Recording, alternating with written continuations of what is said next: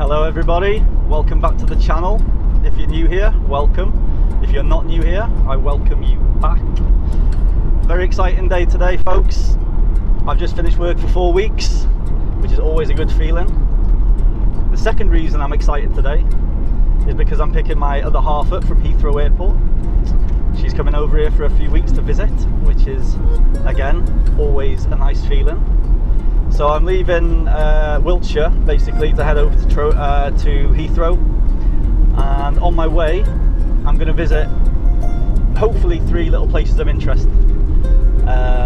We're on the way to one now, which there used to be 24 of them around the UK, which 13 of them used to be just in Wiltshire, in the county of Wiltshire, but there's only 8 remaining now, so 5 of them aren't visible anymore.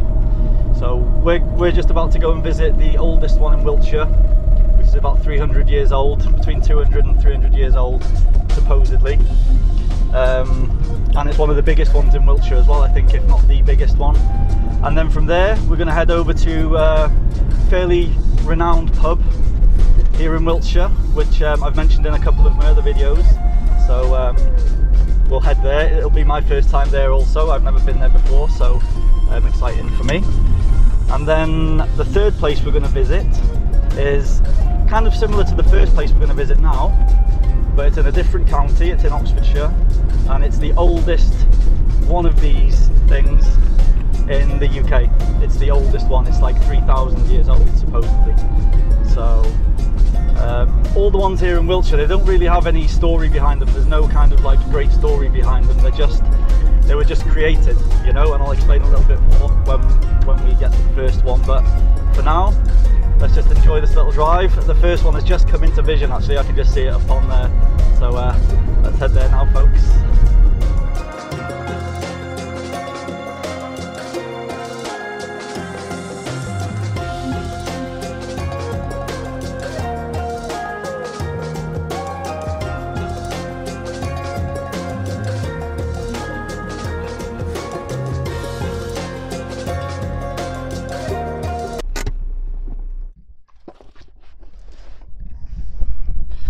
Okay folks, so we've just arrived up on Westbury Hill. So we're just, like I said before, we're just above a little town here called Westbury. So yes, up on Westbury Hill. Just got here, and as you can tell by the ginger locks, it's rather windy. It's very windy actually, and I'm not sure whether I'm going to be able to get the drone out in this. Don't know if the little Mavic Mini is going to cope in this. But anyways, let's go to the monument that we're coming to see anyway. Nice little ice cream van in the background. Might help myself in a bit. But there's a short little walk over to this monument now, so let's just head there.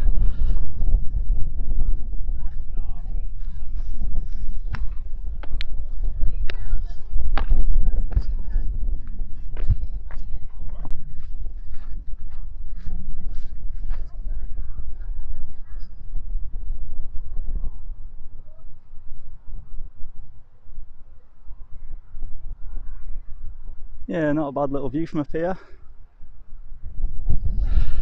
I'm not going to pan too much that way because the monument we've come to see is just right there. So let's head on over to it. There was a crowd of people here before, but they all seem to have gone, which is great. And the wind's died down a little bit, I think. So anyways, let's make our way.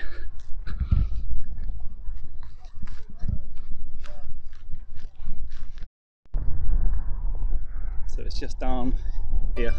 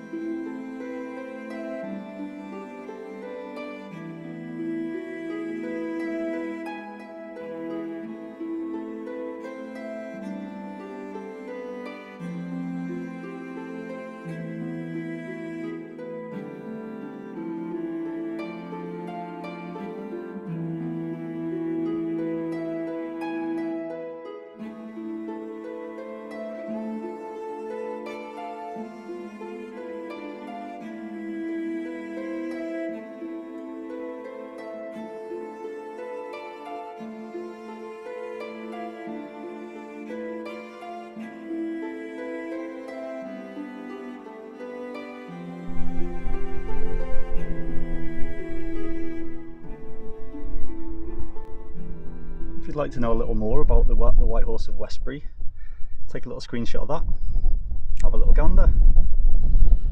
Or you could just go onto Google. There she is. The White Horse of Westbury. About 300 years old, I reckon. And the reason that there were so many of them in Wiltshire is because these banks are just made of chalk, basically. So they stand out clearly with the grass. So there we go. That's the reason there's so many of them in Wiltshire.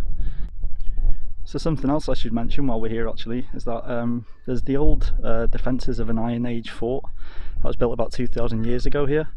So you see all this grassy area here. That's an old fort, an Iron Age fort. So there's the horse that we've just been to see. So it gives you a reference of like the size of the fort there. So yeah, about 2,000 years old, called Bratton Camp. So again, take a screen grab of that if you want to know more about that. Do you know what? I'm a sucker for an ice cream. His engine's running. He's sitting in the driver's seat. I don't know whether he's just about to take off, but let's see if I can grab one before he leaves.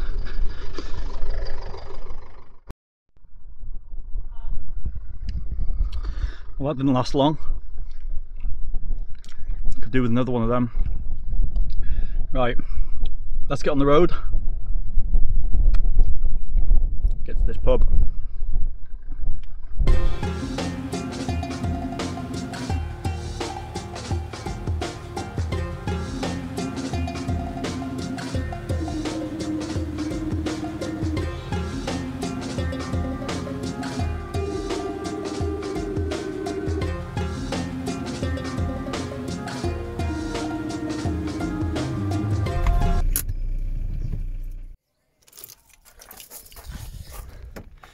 Well, here we are, folks. We've just arrived at the Barge Inn. Here she is. Let me just show you what grabbed my attention instantly. Is this old brass. That's the Milk Hill crop circle, the famous Milk Hill, where there's like over 200 circles in the actual crop circle, and it appeared overnight. Very famous. What I didn't know here is that they have a campsite.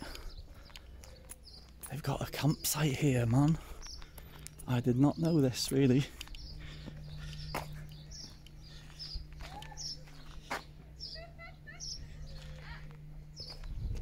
Anyway, that's pretty cool. It looks like a pretty nice campsite. Lots of teepees there. So we're going to go in anyway. I'm running very low on time actually, and I don't think we're going to have time to go and see that other White Horse in Uffington. It's either we go and see that, or I'm going to be very late picking Fabiola up from the airport. Now I know what's best for me, so I'm going to have to miss that one out. So anyway, let's go and check the Barge Inn out.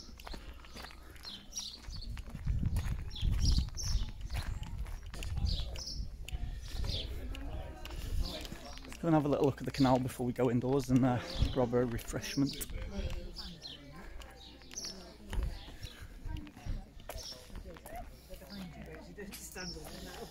So this is the famous Barge Inn, folks. This is where everyone comes to talk about crop circles and phenomenon. Anyway, yeah, nice little part of the canal, I guess. And there you go, there's the campsite again. So, a nice little beer garden they got here as well. Well, let's go inside and grab a little drinky. I guess that's not the way in. I was going to go around into this door here as well, but I thought that was the front door. So anyways, see if we can get in this way instead.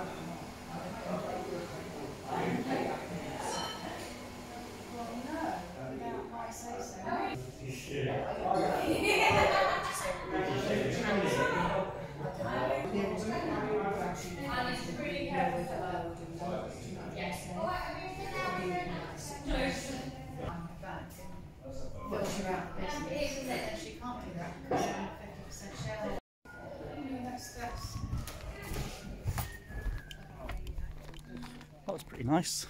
Nice paintings all along the ceiling, as you just saw. Anyways, I'm going to sit outside here, get myself a lager shandy. So let's go and sit over here, perch on down here somewhere.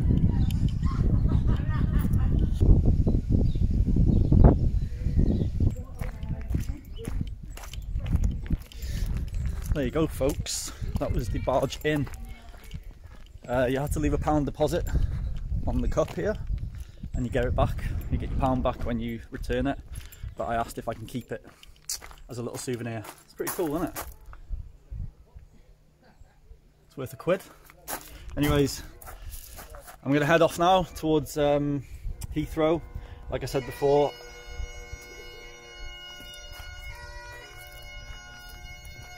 I think someone's just gotten their bagpipes out. There's some guy over there with some bagpipes, man, outside his camper van. Yeah.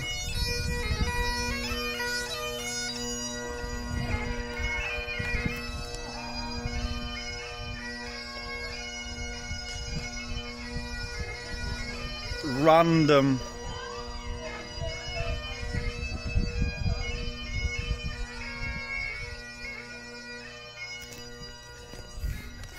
There you go. You never know what you're going to find at the Barge Inn. Some random person in a camper van with a set of bagpipes. I can't even say it. Anyway, a nice little exit. Like I said, I'm on the way to Heathrow. Gonna have to give the White Horse of Uffington a miss, unfortunately, but that's for another day, eh? So off I went to pick Fabiola up from the airport. But along the way, and not long after leaving the Barge Inn, we passed through part of a huge military area here in Wiltshire, and it got me thinking once again. I can't help but wonder what they, the military, might know about some of these amazing crop circles that appear in these parts. Some people believe that they know a lot more than they are letting on.